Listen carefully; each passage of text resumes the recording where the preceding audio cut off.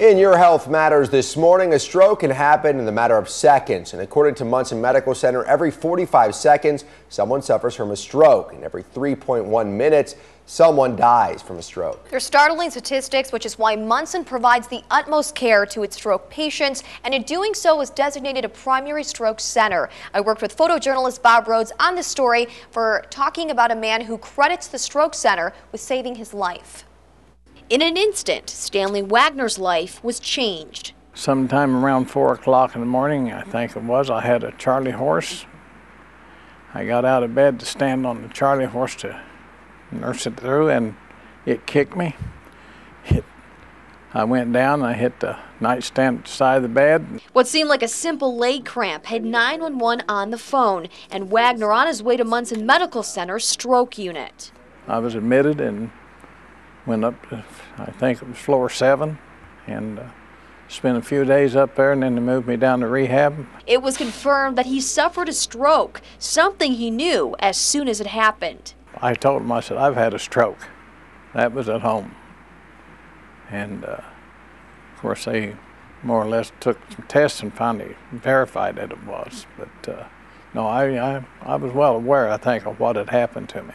Now, several weeks later, Wagner is going through speech and physical therapy, all to regain what he lost from the stroke. Try to get that pinch back. Munson Stroke Rehab is only part of the reason the Joint Commission, using guidelines from the American Heart Association and American Stroke Association, certified Munson Medical Center as a primary stroke center. Munson Medical Center is very pleased to have been awarded the certification as a primary stroke center by the Joint Commission. What this means is that we've been held to the highest standard of care in terms of best care and best practice of the care of the stroke patient. And this involved efforts by many, many people. Dr. Kirsty Bruning is the medical director of Munson Stroke Unit. She says Munson makes sure to provide the utmost care for stroke patients up through their discharge and beyond with rehab treatment. Dr. Bruning says it's the medical professionals who work as a team that stress the importance of taking a stroke seriously and always knowing the signs. If it seems that somebody's having a stroke, then the word to remember is FAST. FAST stands for face, arm, speech, and time.